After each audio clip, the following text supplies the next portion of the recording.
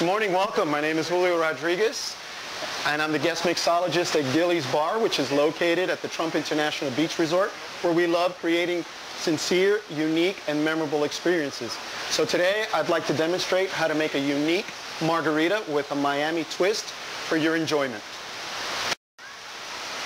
So you will need the following ingredients to make our unique margarita. Tequila, I like using 100% agave tequila. And then we have our orange flavored liqueurs. Any of these three will work. We have triple sec, Cointreau, and Grand Marnier. Cointreau is my personal favorite, so that's what I'll be using. It's very important to use fresh lime in your margaritas, and we're going to be adding ripe mangoes to it. You'll also need a plate with salt for rimming the edge of the glass. You can also use sugar, or you can combine sugar and salt for your preferences. Some of the utensils you'll need will be a glass mixing cup and a shaker, your lime squeezer, a strainer, and a jigger for measuring. You first want to prepare your glass for the margarita by salting the rim.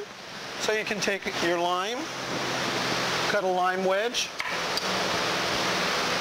put a little slit in the middle of your lime, and then take that, put it on the edge of the glass, and give it a spin. And then you can dip it in the salt. The same thing if you're going to serve it on the rocks. You would do the same thing. And that's all it takes. Okay, so when making our unique margarita, you want to start with your shaker cup. I've gone ahead and cubed some mango. We're going to put that at the bottom. And you're going to take a muddler and press down to release the juices of the mango.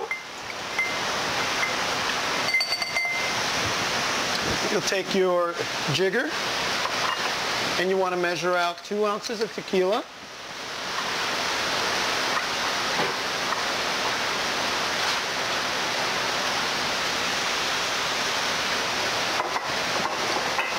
One ounce of Cointreau.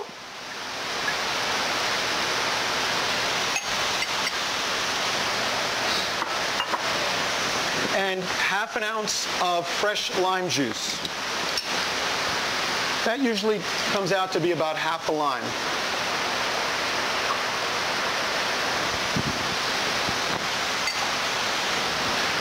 You're then going to add some ice to that.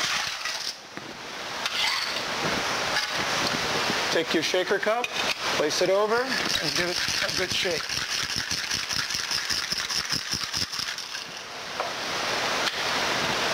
So if you're going to serve it straight up, you would use the strainer and just strain it into your glass. If you'd like to serve it on the rocks, you want to use fresh ice and then also strain it into your glass.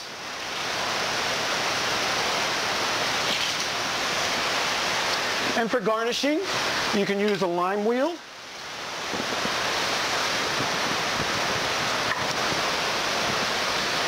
Cut a little slit in your lime. You can put it on the edge of the glass like that.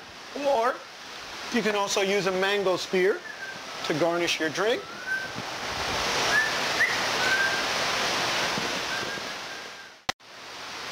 I hope you enjoy your unique margarita wherever you are in the world. Cheers.